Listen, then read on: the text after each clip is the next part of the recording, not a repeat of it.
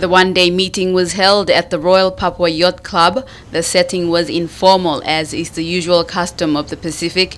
In particular, Prime Minister Peter O'Neill was appreciative towards the attendance of Fiji's Prime Minister Commodore Bainimarama. Fiji to participate actively in the issues that relate to the Pacific. Chairing the meeting was Prime Minister of the Cook Islands, Henry Puna. We are very pleased that Fiji has accepted our invitation, and Prime Minister Bainimarama himself has decided to join us at this retreat. In a closed-door meeting, the leaders voted in favor of Fiji's return to the PACP. Fiji has been voicing its concern of being left out of PACP meetings and activities since the forum decision was made in 2009, and it was our contention that this was wrongly applied to PACP meetings and activities.